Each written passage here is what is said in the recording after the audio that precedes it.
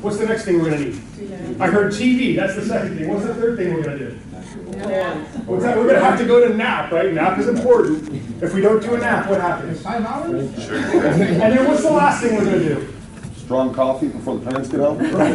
Get some coffee in us, get the kids up, and then maybe go outside and play. So this is exactly the plan that Stacy gave me. She's like, that's all you got to do, right? So feed the kid a snack. Her name was Ella, sweet little girl. Feed her a snack. Watch a show with her, get her relaxed. Put her down for a nap. When she gets up, go out and play. Simple plan, right? What could go wrong? Everything. Well, so here's what I did. So I get her a little celery, I get her carrots, right? We've got some little rolled up ham and she's kind of snacking on it. I turn on the TV, but I didn't have any kids movies, but I had surf videos. So I put on one of those, right? I'm like, this is pretty good. It's my favorite video. It's called Fluid Combustion. It's this movie about Hawaii, all these guys surfing in Hawaii. I go over to my fridge, I grab an ice cold beer, crack it open, and sit down right beside it. But now I'm kind of nervous because I know that things like, there's some things I must be forgetting. I'm nervous about this. But I'm sitting next to her and she's kind of looking at me. And then she's looking at the TV. And then she's kind of watching the TV. And she's having a bite. All's good. Well, how many of you have ever watched a surf video? A few of us have, right? Now, in a surf video, if you're not a surfer, you really only notice a few things that the surfers actually do on the waves. The first one is when they get covered up, right? They get inside the tube, right? That's called getting barreled, tubed, in the green room. There's all kinds of stuff like that, right? All kinds of different names for it. The second thing is when they come up and they hit the lip, right? The lip is the breaking part of the wave. And to surfers, when we talk about hitting the lip, it makes a specific sound to us. Who knows what the sound is? It goes shwack, right? We come up, we power off the bottom, we hit the lip, and shwack, right? So I'm sitting here with this little girl, and I figured I might teach her a little bit about surfing. So I show her, we're pumping down the line, I look at her, I go, watch this, sweetie, shwack! And she looks at me, and what do you think she does? She does the same thing right back. She goes, shwack! And I was like, this is cool, I like this little girl. So we watch it a little bit more, and then I go, shwack! And she goes, shwack. And then again, I watch it, happens again. And she goes, shwack. It's a special sound. Are there any special sounds like that? Like the sounds of success in any other sports you can think of? Baseball. Like what? I heard baseball, right? What's the sound? Yeah, it's like crack, right? It's that beautiful sound of when wood hits ball.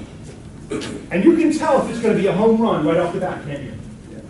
Another sport like that. What's another one where you can hear the sound of success? Football. What's it sound like in basketball? It's a beautiful sound, right? Other sports. I heard horseback riding. How do you know who's horseback riding? Horse racing. What's the sound of success? Yay! That's what I'm talking about, right? We can hear it. We know it. Can you hear it on a call? Yes. Who says yes? Who says no? Does it take any more than a few seconds to understand when you listen in on someone else's call if it's going to be a, or if it's going to be like, you can tell, right? It only takes a few seconds. So let's take a quick look at a call and see what we think. Sound good? All right, here it goes. So in just a moment, you're going to be welcoming up a couple of your friends. One of the things we love to do at Dale Carnegie is we practice raging, roaring rounds of applause. What's a raging, roaring round of applause?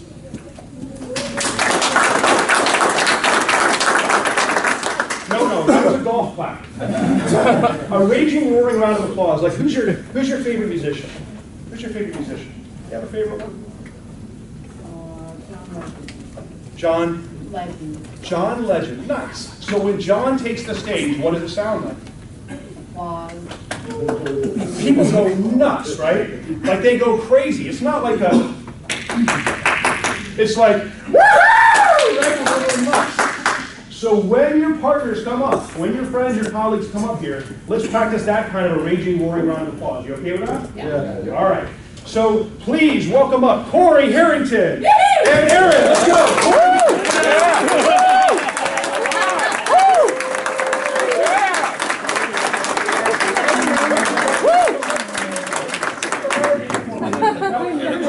In a second. What you're going to see in just a moment is these guys are going to be participating in a call. Now, I'm going to be the dealer. Aaron, who are you going to be? I'll be the seller. He'll be himself, right? So Aaron will be playing himself for the purposes of this call. Corey, who are you going to be? Like the coach, supervisor. Perfect. Sound good? Now, one of the things we love to do when we practice these calls, and I'll go up there with them, is that we turn back to back. Okay? So if we could just turn back to back like we were doing out there. Why are we going to do that? Can't see facial. Right? Because what? Can't see expression or posture. Clear, right? You can't see expression or posture over the phone. What can you do? Listen. Here. Listen. That's it, right? So you've got to be able to tell by the sound whether it's going to go or schwack. So we're going to be looking for that. We're going to be observing in just a second. So Aaron, tell us who we're going to be calling. I'm going to call Finance Department Horn Kia in Arizona. Okay, the financial department of Foreign Kia in Arizona, just outside Phoenix. My name's going to be Kyler. What else do you know about me as Kyler? Did I get that name right or did I screw it up? Yes. Okay, thanks. Actually, I don't know too much about them because they're really hard to get a hold of. Know anyone like that? Happens from time to time in business. All right. So why are they so hard to get a hold of? Aren't they just sitting there waiting for a call from CPS? Should be. We'd love it if they were, they're not, right? So you're going to call, do you think you'll get them directly on the phone? Today, yes. Okay, today that's what's going to happen. So would you like to see how this is going to go? Yeah. Okay, feel good about this? And then Corey, what's your job going to be in all this? Just to take notes and kind of critique his call. Okay, good with that? Now, when we do this ourselves in just a few minutes, the person who's playing coach will need to critique tough, and they'll need to set it up so that it's just as real as the one we're about to practice. Corey's going to do something else that's super important for us. If there's something that doesn't ring true, if there's something that we do that doesn't feel like a real call, he's going to tell us, that's crap. That's not a real call. Good with that? So one of you will be playing Corey's role, one of you, actually each of you will be playing either Corey's role, my role, or his role. Sound good? Yep. Okay, when you're ready, Aaron. Okay. Ring, ring. Ring, ring. This is Kyler, Horn Kia. Hey, Kyler, Aaron here at CPS. How are you doing today? I'm good. Good deal. Business doing well for the month of December? It's hectic. Why is it so hectic over there? Well, I mean, we're selling a lot of cars. That's a good thing at the end of the year, right? Great thing. That's exactly why I'm calling you. We have a deal in for funding. I need to chase a couple steps from you. Want to get it funded so we can get you the money and then we can start building more business. That's what I want, and I want it fast and furious. All right, perfect. So first thing, let me give you my direct fax number so you can send me these 2 steps that I still need for this deal so we can get it funded. Fax? Yep. Or email. Okay. Yeah, give me your email address. Okay. Aaron H. You have a pen handy? Yep, sure do. Aaron H. at consumerportfolio.com. Okay, Aaron H. Consumer Portfolio. What do you need from us specifically? I need a credit app and I need a title application. Okay, yeah, that's no problem. Actually, I have them right here in front of me on my screen because I've got the CRM here. So I've got them ready to go. Credit app, title app, anything else you need. No, that's it right now, but after I get those faxes and get this deal funded, I want to talk to you about mailers. Okay, I'm going to send them to you right now. Could you just verify you've received them? Yes. Just got them. Perfect. Let me upload these to the underwriter, and let me send her a message, and then I'll delve into a little more detail about our mailer program. Okay, great. Well, you have a great day. Whoa, why are you getting off the phone so quick? Things are hectic. Oh, it can't be too hectic. We're just here to make you money, right? Yeah, I guess so. What do you got? Well, I just want to make sure, I mean, we've only done one deal in the last year, so I'm just trying to figure out why. I'm here to make you money.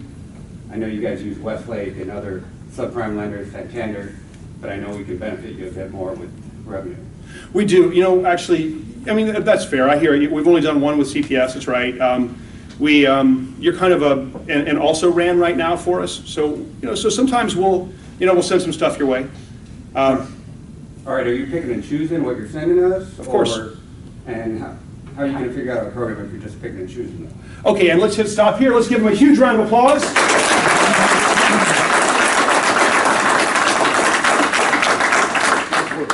So Corey, you first. What did you see? What was real? What did he do well? The things he did well was he did a great job at responding to the dealer when he said that things were hectic. It let the dealer know that he's like fully engaged in the conversation. He just didn't dance around that and start talking about something else. He went right into it. Why is it so hectic? If things are hectic, is it good for us to dance around and try to figure out how their day is? No. Definitely not, right? Okay, what else? He did a great job at mentioning our mailers. He also did a good job at mentioning that he knew who the dealer's other lenders were, like who he was in bed with, so to speak. Yeah, nice. So that's important too. Understanding that we are in a sea of competition, right? That they've got a lot of choices. It's super important to make that comment. What else? One thing that I didn't like was that when the dealer said it was kind of hectic, when the dealer is busy, you kind of want to let him off the hook because he may not be fully engaged, and it might turn into where the dealer feels like you're kind of harassing him a little bit. Okay. Let's take that one apart for just a second. Thanks very much for that. So if we've got a situation where things are kind of hectic for the dealer, who says we should try to crack into it a bit? Who says we should let him off the hook and schedule another appointment? What do you think? Let him off the hook? Crack into it a little bit. Okay. So maybe some mixed bag, kind of depends on our sense of the call, right? So I think that's a great point. So we want to be tuning in that ear really carefully. We'll talk about that a lot over the next 5 days. We have 5 days together, I don't know if you knew that. But we'll tune that in quite a bit. And our ear and our instinct is going to tell us whether to go forward. Sound good? What's something else that you saw that you might tune up, Corey? One other thing that he did good was when he asked the dealer, how are you picking and choosing if you don't know what we buy? That was really good. Yeah, why did you like that? Because that gives him the opportunity to explain to the dealer exactly what we do at CPS. He did something else special. There was something else special about that question. Was it a yes or no question? No. Open-ended. It was, what kind? Open-ended. Who knows the power of an open-ended question? What's the power of it? Let them talk. Suddenly, we're controlling the conversation as the person who's calling them. We're opening it up, we're letting them talk, and now is a real opportunity for us to listen and get a feel, right? Does that make sense? Mm-hmm. Now from the group, so a couple of things that you saw well in this exercise for any of the three of us. First of all, as the person who was the dealer, what did I do that could have been improved? So I was Kyler, I was the dealer. What could have been improved about the way that I played that role? Could have been meaner and offered more profanity. Meaner and more profanity. Okay, so we're going to save meaner and more profanity for day 3, but right? So for today, we're going to be a little bit kind, right? As if maybe the person potentially likes us a little bit, but that's great. So we'll save that for day 3. We'll get tougher and tougher. That's absolutely right. What's something else I could have done better as the dealer? Right, so like what kind of questions might I have asked? What you buy? Say that again? What our bank buys? Oh, so what types of loans you buy, right? What types of loans do you buy, right? What are your thresholds? That's a great one, right? Because maybe I wouldn't remember exactly what CPS does. What's something else I could have done better? Complained. Nice, throwing a complaint there. When he said, you've only funded one deal, a dealer would have said, you guys don't buy anything. That's what they would say, so. Right. So I think being direct, sometimes throwing in some of those complaints, calling it like it is. When somebody's on the phone with you, it's different than when you're face to face. I would say, and you may agree or disagree, but I would say it's harder to be mean and tough with somebody when you're face to face with them. Right? You don't think so? Do you think it's harder when you're face to face or harder on the phone? I get a lot of face-to-face, and quite yes, I'm very comfortable doing that. Yeah. And be very direct. And, you read what's going on. I should have used a better word. That's a great point. I would argue that it's harder to be unreasonable with someone when you're face-to-face with them. Right? So, fair enough. Okay, then let's talk about these two folks. So first, what's something that Aaron did that was awesome? Go for it. I think you did a really good job at mirroring the dealer's attitude. Because when he started the call, you were very short, and he didn't dance around it like you said. Wow. Mirroring is huge. What's mirroring, Aaron? Just kind of observing and just running with it. Meeting him where he's at, right? Observing and running with it. That's such a huge point. We're going to talk about mirroring a ton. Now, is mirroring the same as imitating or copying? How is it different? Well, you're not like reflecting back exactly what they're saying. You're just, if they're talking slow, you're slowing down what you're saying. If they're in a hurry, you're matching their pace, their tone, their level of excitement without parroting what they're saying. Perfectly said, right? We're adjusting our pacing, our level of enthusiasm, all those things to kind of suit the situation, okay? We're going to come back to mirroring, so let's definitely think about that. And then let's talk about what, first name again was Corey. Sorry about that, Corey. Now it'll stick, hopefully. So Corey, what did Corey do particularly well? I mean, I thought he was just listening to the call. He was capturing everything what he was talking to the dealer. So he's listening, he's capturing, and he's thinking about what could be done better and what's going well. Is it important for him to say to the group what's going well? Yes. Why? Positive reinforcement. We need that positive reinforcement, right? If you're on the phone all day, most of what you get is no. At least that's my experience, right? So nice to have some positive reinforcement in this room, in this business, right? This is a time to give some good, solid, positive reinforcement to each other, and then maybe one or two things to adjust. Sound good? Let's give Corey and Aaron one more huge round of applause.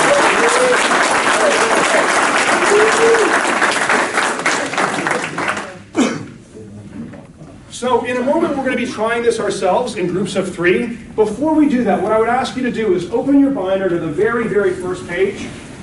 I didn't get a binder. Didn't get a binder? Are we short? Do we have an extra one back there, Steve? Okay. So it's nice when you sell out. This completely sold out, right? So we have more folks than we expected, which we really could not be happier about that, and we tremendously appreciate all of you coming. But what that does mean is that a couple of you may get printed binders rather than coiled binders. We'll do a better count for you next time. But on the inside here, please take a look on this inside front page and write down, it's just a big blank page, write down 2 or 3 things you learned from this call right here. One of the first ones you should write down is mirroring. How are we doing back here? Our group? The group in Vegas? Hey, Vegas! Good to see you folks.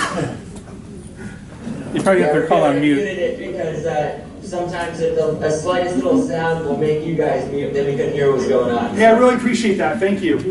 We'll make sure we keep you involved, and if we don't, please do something like wave crazily or something back there so we know to wrap you back in. Okay? Yeah. So write down 2 or 3 lessons learned from that exercise.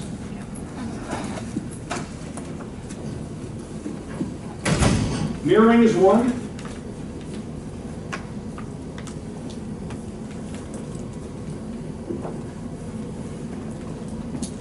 Another idea might be ask a great open-ended question.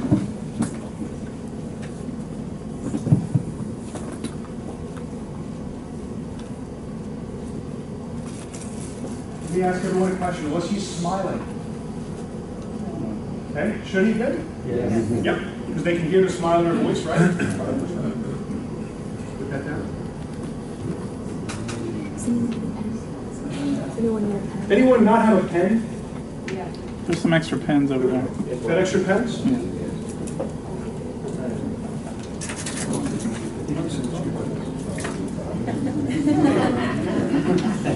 Pens? Pens?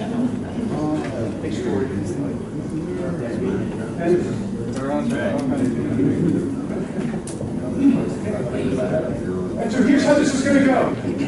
In a moment, you're going to stand up.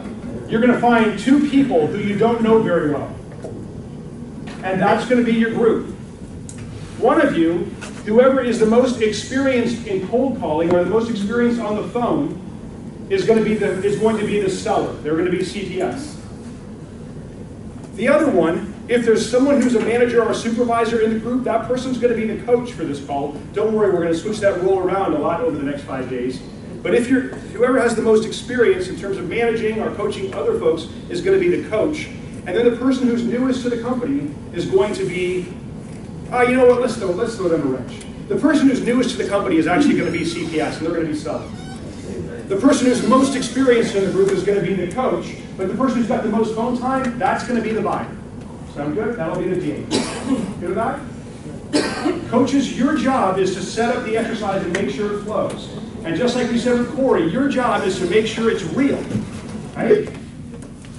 If they're not taking it seriously, if it's a little bit of BS, it's your opportunity to jump in and say, stop.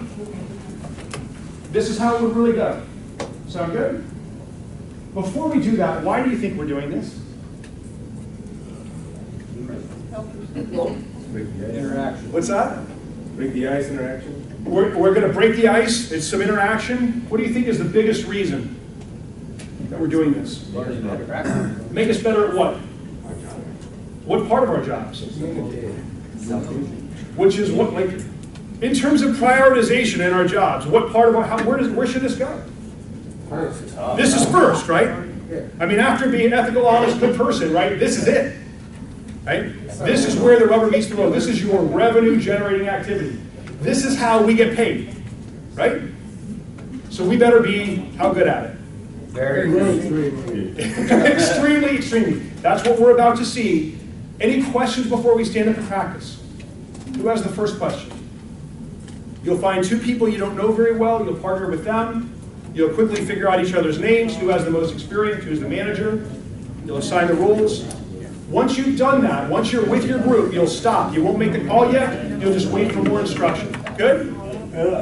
And I would ask everyone in the room to do one of these. Everyone in the room. So if you're a manager, if you're a supervisor, please jump in and mix in with this group and play one of those roles. Sound good?